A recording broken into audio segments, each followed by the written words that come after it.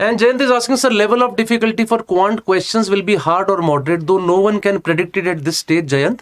But yes, going by the previous year's trends, I mean the papers that have been designed by IIM Lucknow before this, actually the papers have been slightly on the easier side. Rather, if I talk about the last 6-7 years CAT papers, the easiest paper has been of CAT 2017, and that was actually conducted by IIM Lucknow itself. So by that logic, we are assuming, I repeat, we are assuming that exam is going to be slightly on the easier side.